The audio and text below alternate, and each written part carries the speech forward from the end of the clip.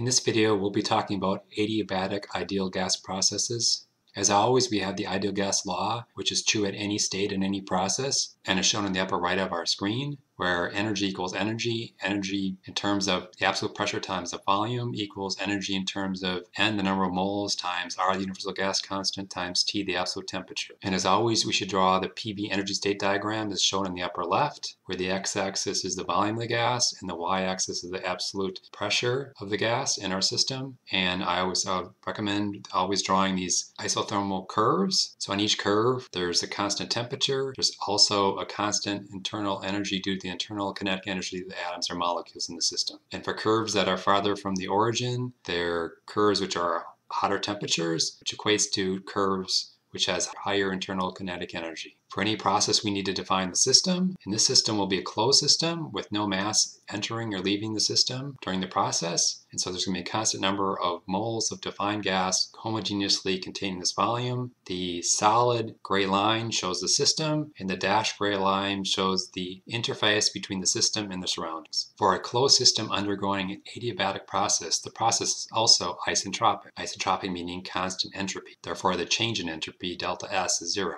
In this process, entropy is not increasing. Therefore, it's reversible. So, for example, as shown in the PV energy state diagram in the magenta curves, the magenta curve farther from the origin is a curve at higher isentropic constant entropy curve, and one closer to the origin is a lower isentropic constant entropy curve. And then I'm showing two states, an initial state at volume initial and pressure initial, and then this process I'm showing is a process in which there's an adiabatic compression of the ideal gas. So the final volume is less than the initial, and I'm showing the final volume and the final pressure. And both the initial volume, initial pressure point are on the same magenta isentropic curve as the final volume, final pressure, and all the intermediate states are running along this magenta colored curve from the initial state to the final state. And given our ideal gas assumptions and running along this isentropic curve, this process is reversible since entropy does not increase either going up or down. So for example, one could start the initial volume, initial pressure, and go up that curve,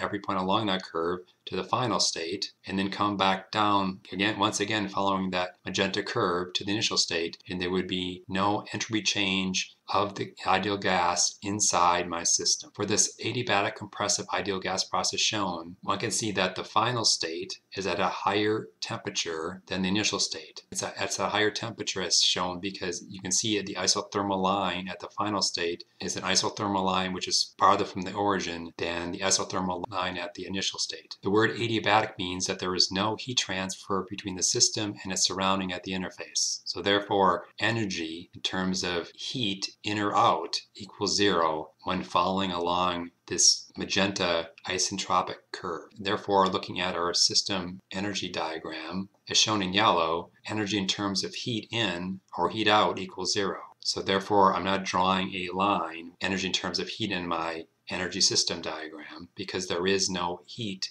transfer between the system and the surrounding to the system during this adiabatic compression. Considering now our checking count analogy, we know that the final state has more internal thermokinetic energy than the initial state. So the delta U went up. So the checking count balance went up. And we know that energy in terms of heat, there was no exchange, so there's nothing there. So my checking count balance went up, or my energy balance went up from the initial state to the final state. So something had to come in terms of energy. Well, for a closed system, we only have three types of energy. The remaining type of energy would be work, and so therefore work had to come into the system. So the work in would be positive, and the work out would be negative. And you can see that I drew the black arrow as far as work coming in, and I drew it such that the length of the black arrow equaled the length of the blue arrow. So the magnitude of the work in had to equal the magnitude of the change in internal energy. As can be seen by the slope in the PV energy state diagram of the magenta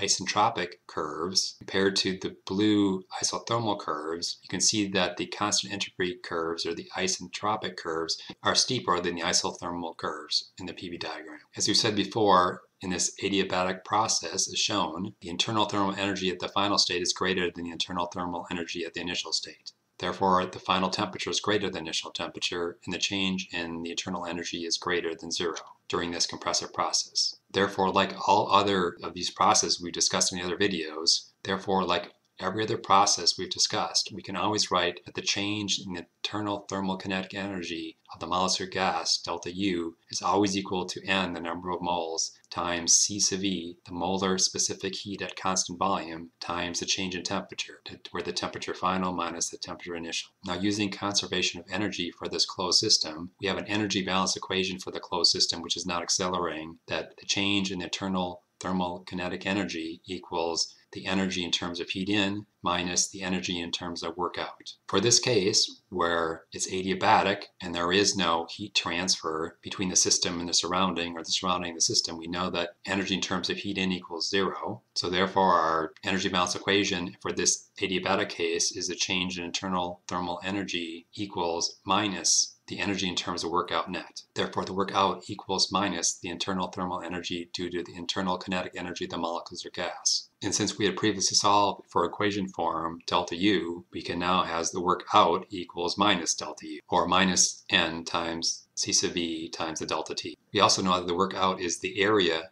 under the pressure curve from the initial volume to the final volume is shown in gray, which is shown in integral form in the equation there. However, we can see that the variable P during this process is a true variable and is changing at each instant of time in the process as the process follows the magenta curve at each state. Using the ideal gas law, we can represent P at each state and all intermediate states in this process as a function of nR, T, and V. And we can recognize that all intermediate states of this adiabatic process, as it follows the magenta curve, both the temperature and the volume are also changing and are not constants. Now that we have an equation form, the change in the internal thermal kinetic energy, delta U, and in equation form also the energy in terms of work out, we can see that the directionality and magnitudes of these equations match with our original thoughts on the system energy diagram, in that for this closed system, the energy balance is true. And as another check, for any compressive system, we know that the work out of the gas is less than zero.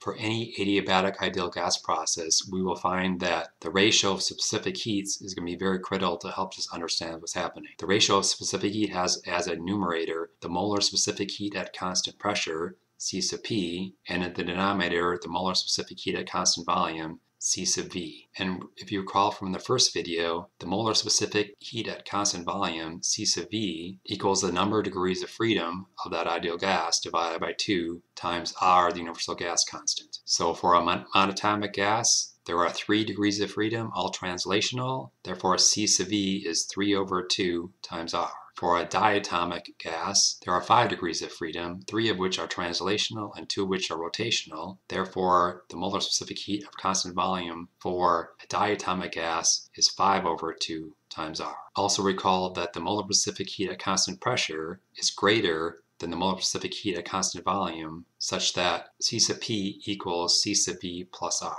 Therefore, for a monatomic gas, the ratio of C sub P to C sub V is 5 to 3, which is approximately 1.666. And the ratio of specific heat for a diatomic gas is 7 over 5, or 1.4.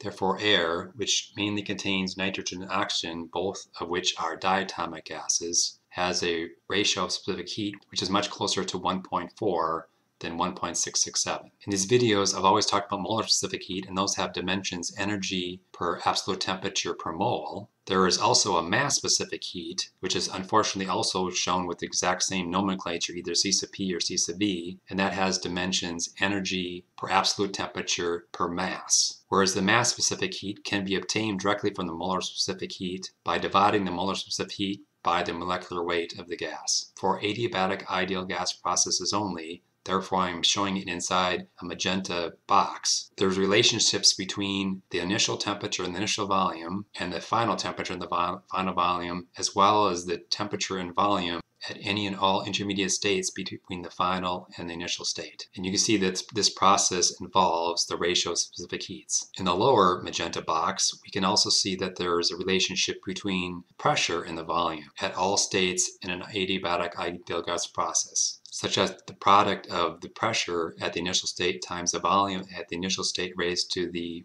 ratio of specific heat equals the pressure at the final state times the volume at the final state raised to the ratio of specific heat. In the next video in the series, we'll talk about how these adiabatic ideal gas process equations are arrived at. A word of caution, these equations shown in the magenta boxes are only true for adiabatic ideal gas processes, which is significantly different than the ideal gas law, which is always true given the ideal gas assumptions at every state for any process. So the ideal gas law represents an equation at a state, whereas the equations shown in the magenta boxes are not a representation of a single state, but a representation of a process. So for example, they have not a single state, but they have the initial state as well as a final state. Now looking back to our PV energy state diagram, it's good to have a mental understanding of what's happening. So this process is shown as the compressive process. Think back if you've ever used a bicycle hand pump to pump up the tires in your bike. When the plungers up high, the system has high volume. And then as you compress the volume, by reducing the system volume, we know that the pressure rises. And we know that the surroundings are putting work into the system in this compressive process. And if you do this quickly, there's not time for much heat to leave the system. And since you are putting work in, and there's not much time for energy in terms of heat out to go, therefore energy in terms of delta U must go up. So the system's getting hotter.